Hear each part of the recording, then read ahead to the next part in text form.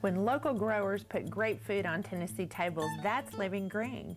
Tonight on Live Green Tennessee, we travel to Calfkiller Brewing Company in Sparta, Tennessee, where the Sergio Brothers are handcrafting select beers. We travel to Shelby Brook Farms to take a look at a farm-to-fork program, and then it's on to East Tennessee to witness a seed-to-table program that's educating the public on the benefits of eating organically. All this and more on Live Green Tennessee, coming up next. This program is brought to you in part by... Behind every Pick Tennessee Products logo is a Tennessee farmer who brings you fresh, local food grown with the kind of pride that gets handed down through generations. From now through fall, you can find Tennessee fruits and vegetables on farms and at farmers markets near you. Find your Tennessee farmers at picktnproducts.org. Hi, I'm Kelly Swallows, the race director for WCTE TV's Live Green Tennessee 5K race. It will begin and end right here in Cookeville, Tennessee at Dogwood Park. The race is on Saturday, June 23rd, starting at 7:30 a.m. Whether you're a competitive jogger, walker, or want to bring the whole family and your strollers, come one, come all. We invite you to join us to support the Live Green initiative and supporting local agriculture. We'll see you there. Funding for this program was provided in part by the United States Department of Agriculture.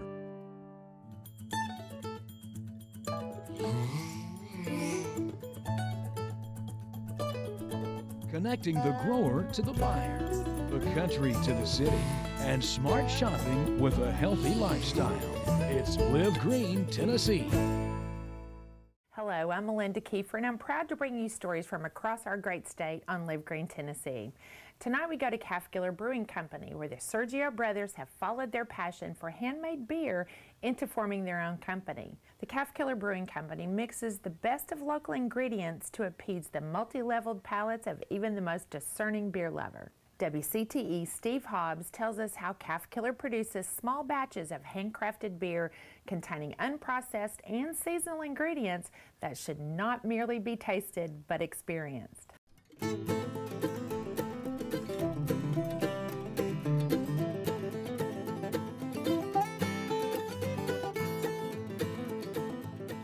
Hi, I'm Don Sergio. I'm Dave Sergio. And we are the owners of Calfkiller Brewing Company out of Sparta, Tennessee. And I guess the way we got started was like most people get started, as making beer at home. Around about 2001 or 2, Dave and I made our first batch of beer, and from there we never looked back. For many years we made beers for friends' weddings and just to have on tap and whatever, just to make beer. And at some point we felt like we were pretty good at it, and we wanted to take it to the next level. We were going to use the little space, the home brewing space, and we were going to turn it into a 2-barrel brewery. And we got all of our government papers, federal government papers done and filled out and stuff. We jumped through a bunch of hoops, did a bunch of stuff, and then we decided that we'd probably be better off building a bigger system. In 2007 we launched into building what is now the brewery, and we launched into building it on nights and weekends. You know, we'd get home from work at whatever 3:30, and then we'd jump on this building and start working on it, and we'd work till 9:30 or 10 o'clock at night. We got through that, and we built our little building, and a lot of it came from, since we were in construction, a lot of it came from jobs and things of that nature that we would save. You know, like a lady has a window, she wants to be replaced, we say, what are you going to do with that window? And she says, just get rid of it. And so during that time we were building the building, we were actually collecting equipment, and so we found our brew kettle first, and our brew kettle actually kind of set us on what size we would be. We started making just beers that we were very proud of, pretty much from the beginning, because we never did really look at recipes for beers. You know, you have books where like homebrewers can like build recipes around, you know, they can go, oh, I can build this pale ale, or I can do this. It's like we never did really ever look at recipes to start building things. We would just kind of start pulling grains in, like we'd order different grains this week and we'd find different things to use and different hops and stuff, and we just started building our own recipes straight from the beginning. And that kind of led us into the style of beer that we make now still, is that we never do really make things based on a certain style. And I think people really got into enjoying the beers because it was like, wow, man, I never had a beer like this. We do make a lot of seasonals to the tune of, if we have 4 that go year round, there's probably 24 that come in and out at any given time, and there may be 25 at some point, or 26 even. Well, because like that's the fun thing for us about being a small company. Exactly. Is we can make any beer we want to make. It's like we can bring it in at any point, but and we can just kind of go, all right, well, this one was great, this batch was great. Let's do it again. You know what I'm saying? It's like we actually we made a beer just probably about a month ago. We made it just because we had a keg in the cold room, and we pulled it out and we tapped it because we were going to a beer festival, and we liked the beer again so much that we just decided the next day we made another batch of beer. We have a beer called the Trail Ale that we make once a year. Oh, that's right. Yeah. That has raisins, coconut, apples, honey, brown sugar, almonds. It's got basically it's like everything that you'd find in a really nice trail mix, but it's in beer form because I mean, who wants to eat all that trail mix? You can just drink it. If you just drink it, it's just much better. And so we got beers like that. We have a beer called the All Hallows Ale, which is it's kind of a pumpkin brown sugar beer that we make for the fall. And we do have beers that have local, that we use local honey, and we try to find as close to Sparta as we can. There's been the last couple of years there's been a little bit of a bee issue with around here. There's been some viruses and stuff that the bees. We still get honey from like right outside. We've yeah, gotten some stuff, but it's all. But we get everything from Tennessee, so it's like pretty much anything. If we do a pumpkin-based beer, we get local pumpkins. Right. You know what I'm saying? So it's like anything that we're going to augment besides the hops and the barley and stuff like that. We're going to try to find it as local as possible. Just because, I mean, it's here. There's people around there selling it, so it's like we might as well keep the business local. And part of our thing is that we like stuff to be unprocessed, and Dave and I just believe that the less processed is the best process. You know what I'm saying? So we still use the whole flower hops as opposed to the pellet, which is now the industry standard. You know, the barley and stuff of that. It's we use really high-end barley from most of the time from Germany, sometimes from Belgium, Canada, whatever. But it's all high-end stuff. There's no corners cut in any of that stuff. Of course, we use the fresh water from the Calfkiller River. Send it into the beer, man. It's got the perfect pH. It's got the lot of great sodium and chloride ions. And most breweries treat beers as if they come from somewhere else. So, like, you could go to a brewery and they put something in the water to make the water more like, say, Munich, or more like London porter. You have to have to make a London porter. You have to have London water, which I don't know. That's another one of our theories. Is like we don't live in London or Munich, so we make beer from Sparta with Calfkiller water. So all of our beer uses the same water. We don't dress it up. We don't play with it, but we're real proud of it. So Dave and I generally trust what we've done in the past more than what we've read in the past. Although what you read can guide you, and that guides us through stuff too. We look back at everything. We make recipes. We base our recipes on our recipes because that's what we do. We want to make a beer that regular people can enjoy and that beer geeks, no offense, can enjoy as well. So I'd say we're beer geeks somewhat, but we're also regular people. So it's like it's just a because living in the middle of an area where there's not a huge beer culture, you do have a lot of people who are very domestic drinkers, and so you want to be able to make a beer that we can enjoy and think is awesome, that you can actually go out and say, hey man, here, put your beer brewed in St. Louis down and pick this up that's made right here because it's made here and it's good. That's right. What if your teenage son or daughter understood the value of preparing food for themselves? What if they knew what goes into the foods they eat and the importance of nutrition? Those sound like some pretty valuable lessons, don't they? Well, the Farm to Fork Fellowship Program at Shelby Farms Park in Memphis is teaching area high school students these skills and many more. In this story by WKNO's Amy Porter, we see how students learn to raise their own crops from planting to harvesting, how to bring those crops to market, and ultimately to area dinner tables. Farm to Fork is about thinking creatively, living responsibly, and learning life skills many of us sometimes take for granted.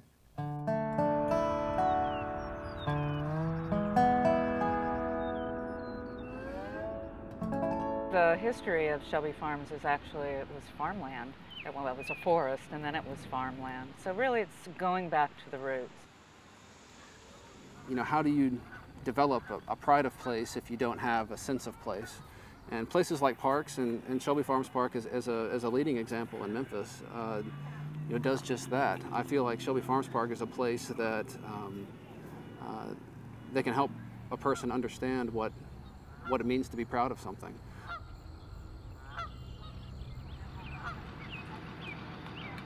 We started this program about a year ago with the seed money from Baptist Memorial Healthcare, which is our largest neighbor just to the west.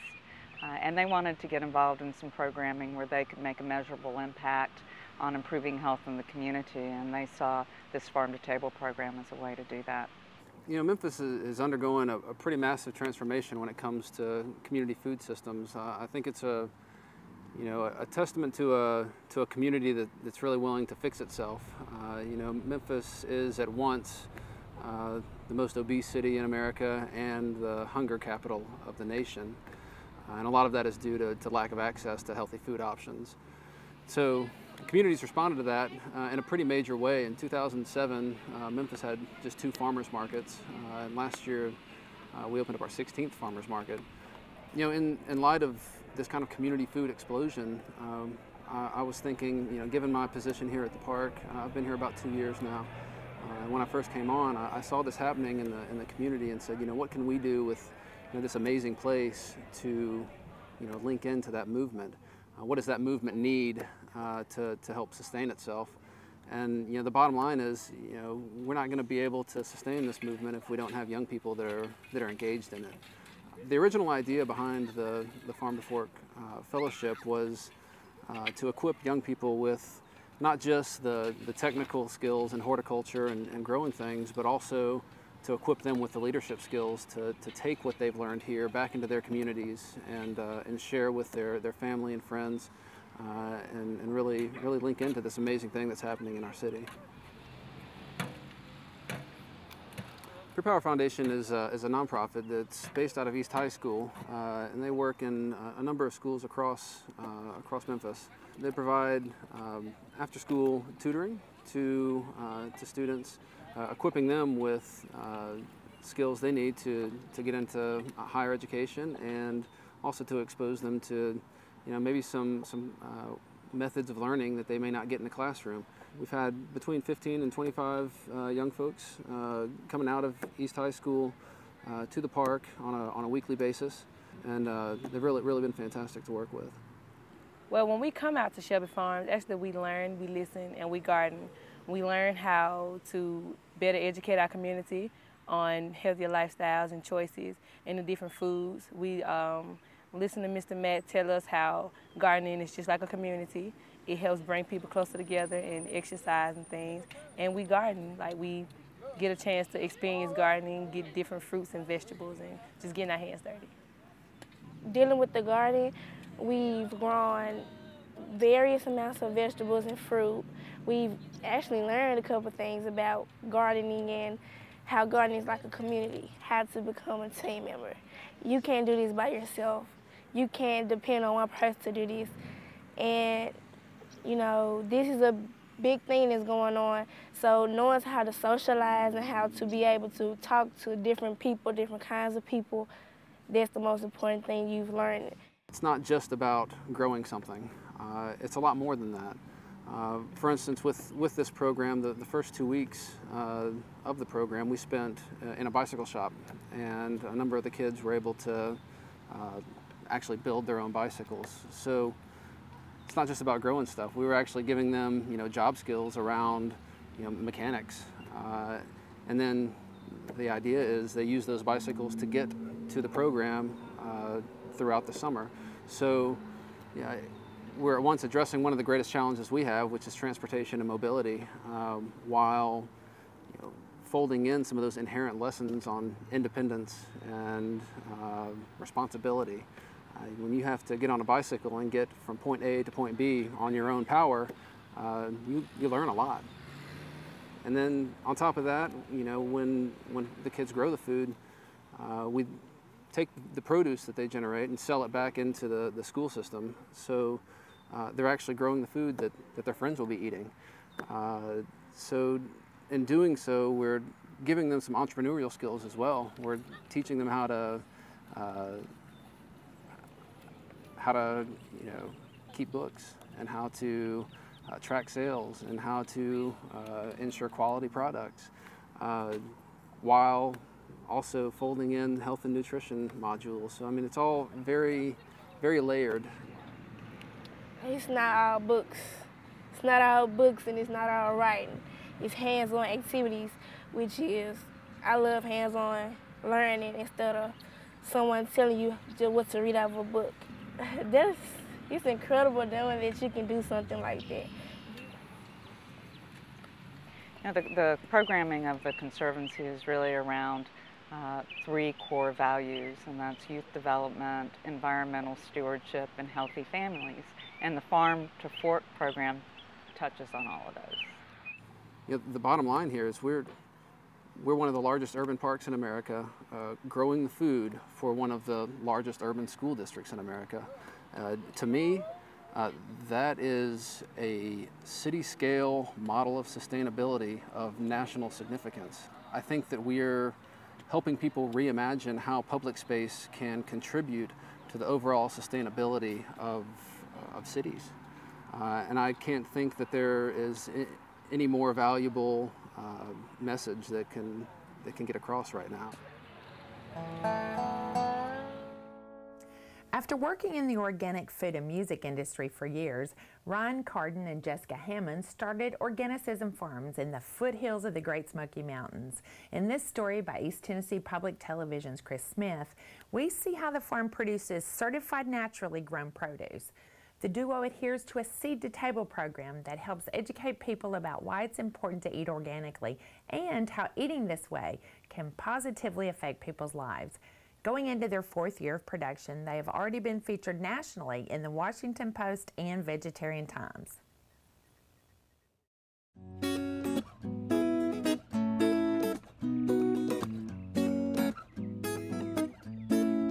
Organicism Farms is a small farm owned by me and my girlfriend Jessica. We've been doing it for about 4 years now. And basically, we're here to do good. I mean, that's why we started doing this, is we really feel good about growing good food, helping people out, kind of showing them why it helps pretty much anybody in their everyday life. I think I'm a little different from Jessica in the sense that I'm looking at it more from a selfish perspective, and I really see the benefits that, I would get buying local produce, specifically organic stuff, versus what you could go pick up down at Kroger. For the same reasons of we're helping the local economy, we're helping people that are doing something that they love and feel good about. And overall, it's just a really good feeling to be able to do that. The way it got started, I kind of got interested in growing food due to the fact that, well, I was raised actually where the farm is now. My grandmother purchased this land. We have 28 acres, and my family lived here. I was raised here. It was a beautiful place to grow up. And my mom always had a really large garden. We don't have farming in my family, but there was a love of gardening and canning, and just always had a really good understanding of where food came from. I kind of lost touch with that for a while. Growing up, high school, that sort of thing, you don't really think about that or care. However, when I got into college and had no money, and suddenly it occurred to me that there was food actually growing in my backyard that I could pick and eat, that was a pretty amazing realization. And ever since then, I started wanting to learn more about cooking more with the food that I had grown. Everything we grow everything organically, no chemicals, and it's really fun to be able to just go outside and grab a tomato that you've grown, that you've seen from a seed start to finish, and eat it. We actually moved to Nashville for a while. I worked on a small farm outside of Nashville in Goodlettsville for a while. Actually was in charge of the CSA there, which was crazy because I didn't even know what a CSA was when I started. And I learned a lot, and once I had been there for a while and the season ended, my mom pointed out that we, of course, have all this wonderful land sitting here fallow, and I said, hey, let's start a farm. So we actually have several locations where we grow. The first one being what we call our main farm, which is here in Seymour. And again, it's my mother's property, and I, come out here and we have the grounds to grow. But we actually had the opportunity at one point to purchase a small piece of property in Mechanicsville, which is closer to where we actually live, and it's also kind of a neat thing. It's in a fairly urban area, and we wanted to have something that would be downtown to kind of show people where food comes from. There's always gardens downtown. Knoxville, a lot of people are really excited about doing edible landscaping and that sort of thing now, and we thought it would be really interesting to take the smaller piece of property in an urban area, have food growing there, and kind of give people a way to see that no matter where you live and how small of a space you have, you can grow a lot of food to provide for your family, that then you're not going to the grocery store and spending as much money. You're eating better, healthier food, and you can really do that anywhere. So it was just a neat way to kind of show people that, sure, you can have a farm in the country, but you can also do the same thing in the city as well. Well, I think, we started out like a lot of organic farms the first couple of years, but as the years have progressed, we've really focused on kind of showing people the overall circle of, seed to table basically, and kind of showing them why it's important, what it does for them, and how it can really positively affect their lives. That's something that I've always really enjoyed, not even in the gardening sense, but I've always liked seeing something start to finish, whether it's my grandpa did a lot of woodworking growing up, so it was cool to see an unfinished hunk of wood turn out to be a chair or a table, something. In the same way, it's really cool to see a seed that we put in the ground come up months later and be something that we can eat. And not only eat, but taste better than, anything else out there. And that's honestly one of the real reasons that I got into it initially, was the selfish taste factor. I mean, you just really can't beat it. It's really awesome. Once you've tasted a local tomato, there's no comparison. I mean, it's pretty obvious. People ask me, a lot kind of about what my role is with the farm, and I think that sometimes people think I'm the delivery girl when I go in places, and which I am, but I'm everything really. If you own a business, along with my boyfriend, we do it all, and so I am the delivery girl and everything. But I absolutely identify myself as a farmer. I'm not your traditional image of a farmer that you think of, and we don't necessarily do things traditionally. We kind of like to see where farming can go and see what you can do, and that being, growing the mushrooms, growing in an urban plot, trying to educate people about food. We've also been doing a lot of farm-to-table dinners where we will host people at a nice dinner using farm fresh produce from our farm and other surrounding farms, to kind of show people this is how seasonality works and this is where the food came from that you're enjoying. So we almost see the farm as being an educational tool, where through cooking, through the urban plot, through all these different things, we can help show people more about what food can do for you and where it comes from and how important it is. I think it's really important to be a part of the local food movement, really trying to get people to understand where food comes from and how it's grown.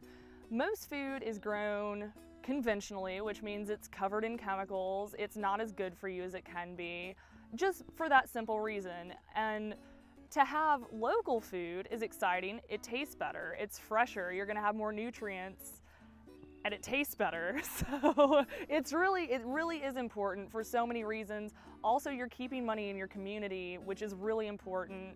Knoxville is an awesome place. Seymour is an awesome place, and we all need to support each other. And food is the smartest way you can possibly do that, because you're not only supporting somebody, but you're benefiting yourself.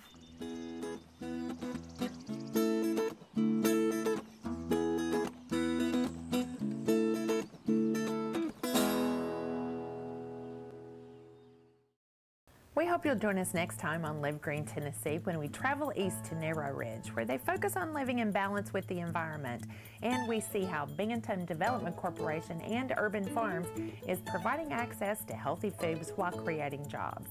Also, we meet Tiny, a 115-pound rescued Harlequin Great Dane who was the inspiration for the Spoil Me Smo specialty dog treats business. Live Green Tennessee, where we bring you more news about the farmers and businesses who are making the move to eating fresh and living green possible for us all. If you'd like more information about Live Green Tennessee, please visit our website at livegreentv.org, where you'll find everything from healthy recipes to past episodes and much more. This program is brought to you in part by Behind every Pick Tennessee Products logo is a Tennessee farmer who brings you fresh, local food grown with the kind of pride that gets handed down through generations. From now through fall, you can find Tennessee fruits and vegetables on farms and at farmers markets near you. Find your Tennessee farmers at picktnproducts.org. Hi, I'm Kelly Swallows, the race director for WCTE TV's Live Green Tennessee 5K race. It will begin and end right here in Cookeville, Tennessee at Dogwood Park. The race is on Saturday, June 23rd, starting at 7:30 a.m. Whether you're a competitive jogger, walker, or want to bring the whole family and your strollers, come one, come all. We invite you to join us to support the Live Green initiative and supporting local agriculture. We'll see you there. Funding for this program was provided in part by the United States Department of Agriculture and by the generous support of the Corporation for Public Broadcasting.